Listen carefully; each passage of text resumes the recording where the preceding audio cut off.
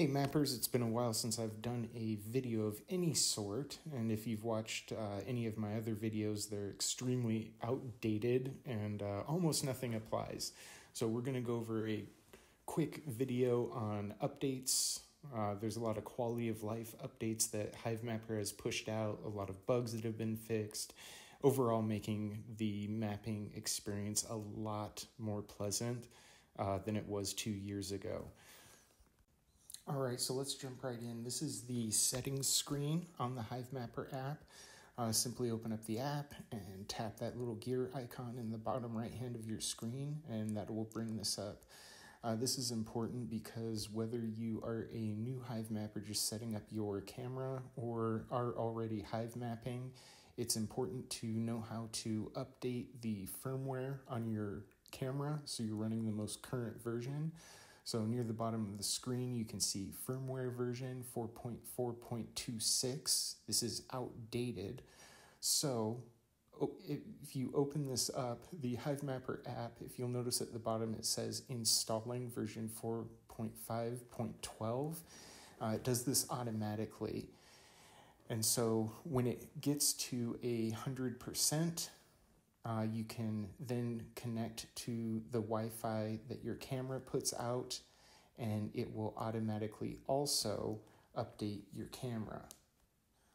All right, so now you see that it auto-changed at the bottom to ready to install version 4.5.12, and as soon as it installs it, you'll notice that the top of your screen changes blue and says restarting dashcam. So this can be a little frustrating because your dash cam maybe doesn't restart. If this happens, then you're going to want to force close your app, power cycle your dash cam, which just means unplug it, wait 10 seconds, plug it back in.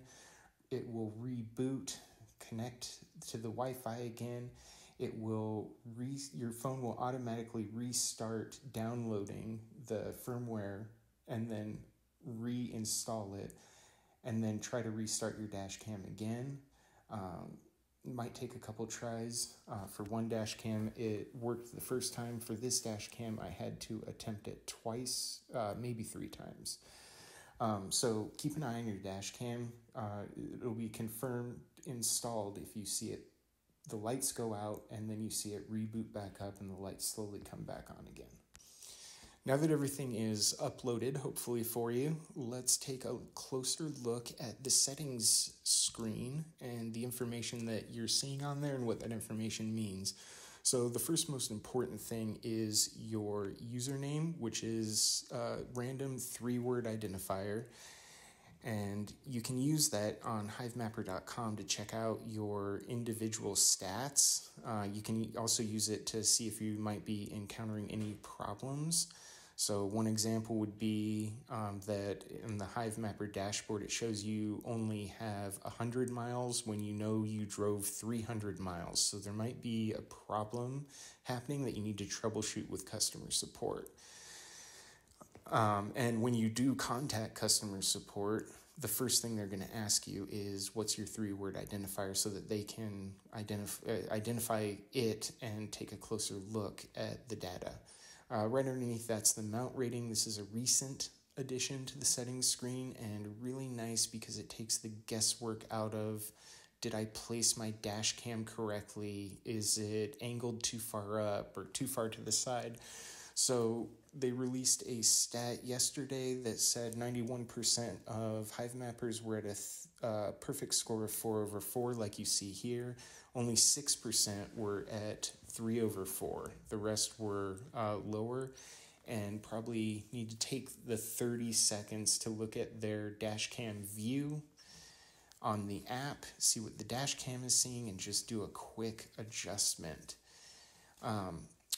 Get back up to that 4/4 because it affects your rewards. Right underneath that, it says cellular image upload. What does that mean? That means that HiveMapper will use your data plan when you're not connected to Wi-Fi to do uploads. I have unlimited data, so I always have that toggled on.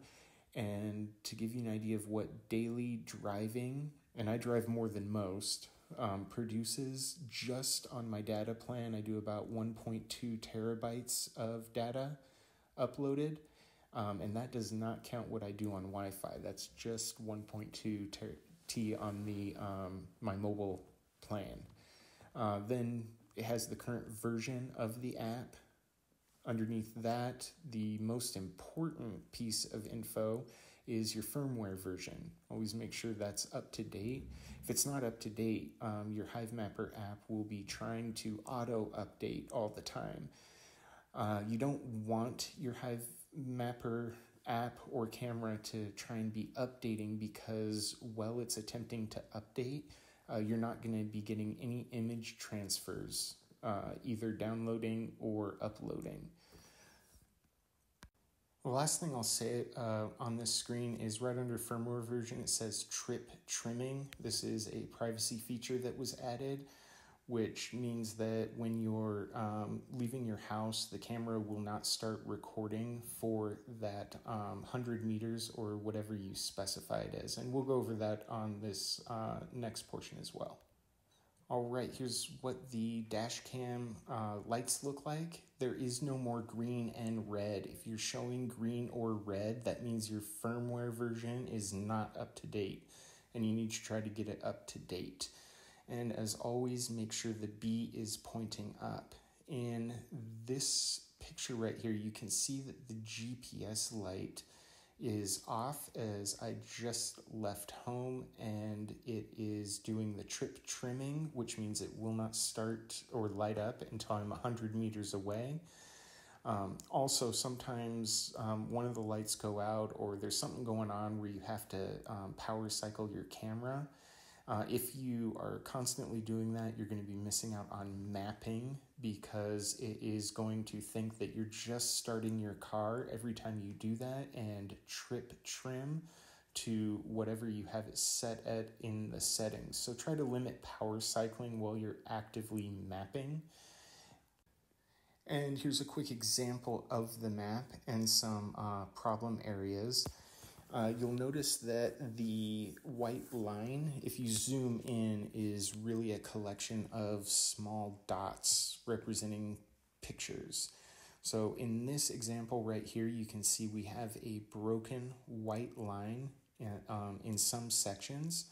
So what that most likely means is that either the GPS connection was bad, and I don't start my dash cam while I'm using it all the time because I'm driving. But every now and then you will notice that that middle GPS light will turn off intermittently, meaning that it has lost your GPS fix. Also, you'll see a broken white line if you are power cycling while you are actively mapping, because your camera, one, might have not powered up yet, or two, and more than likely, is that it is trip trimming because it thinks that you just started your car and left your house. So that's about it for the updates that I wanted to go over, and this video is already way longer than I was hoping it would be.